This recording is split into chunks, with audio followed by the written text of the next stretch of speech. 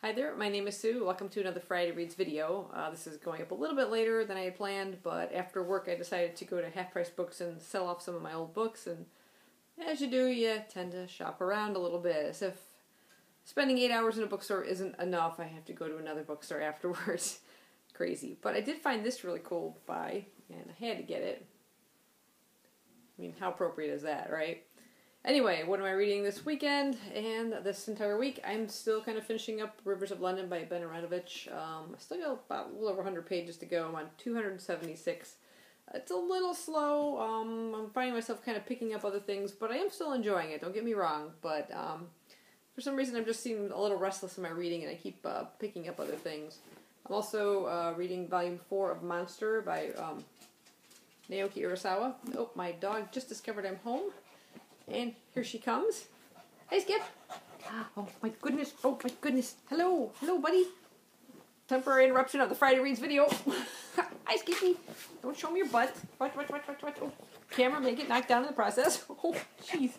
Hi. You happy to see me? Happy to see you. Okay, now she's going to rub all over the bed. Anyway, I'm reading this volume, and I'm page 162, so I just fly right through these. Gosh. This is going to be like Earthquake version. This is the home. She just goes crazy rubbing over the bed. There you go. Hi, buddy.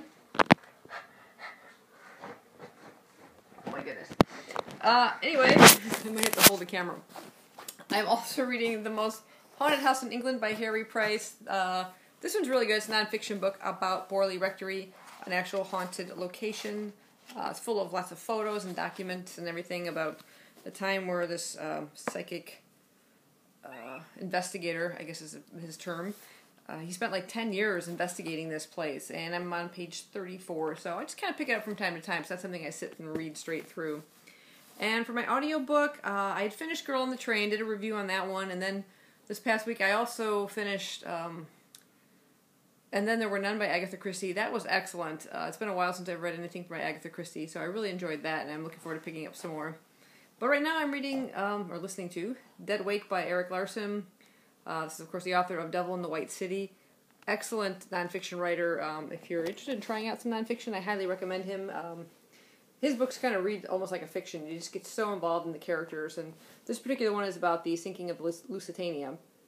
So I was fascinated by that whole story and wanted to learn more about it. So I decided to pick that one up. So as you can see, I've got my fingers in all sorts of different books and everything, and I'm going to go and play with my dog now. So see you guys later. Thanks for watching. Bye-bye.